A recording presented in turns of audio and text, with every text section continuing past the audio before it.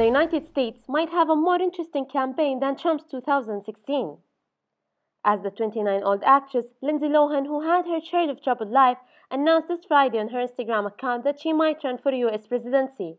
Lindsay wrote a caption saying, "In 2020, I may run for president," adding, "Let's do this, Kanye West," where she was referring to the rap singer Kim Kardashian's husband, Kanye West's earlier announcement during MTV's Video Music Award. "I have decided in 2020 to run for president."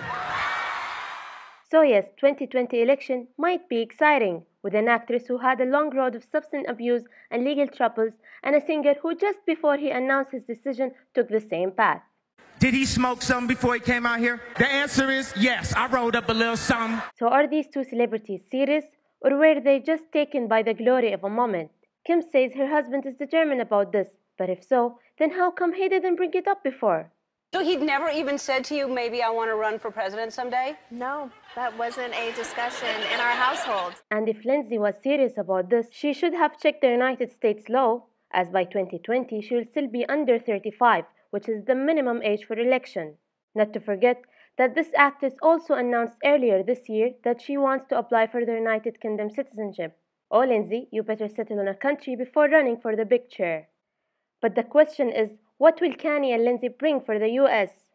Other than the fact that it will be fun to be the first lady for Kanye's wife, he will give the White House a new look. I think it would be so much fun to be in the White House? Be in the White House. Yeah, how would that be for you? Well, I was joking with him. I was like, you're going to have to make it to a second term because he loves redecorating. So I was like, you're going to want to redo the whole White House. Lindsay, on the other hand, had a deeper goal. As she said in a following post, "The first thing I would like to do as a president is take care of all of the children suffering in the world."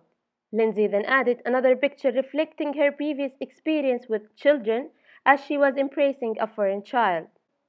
So are we going to see more celebrities joining the presidential run for 2020? And will the White House become their new playground? This is Balqis Baselloum for 360 News.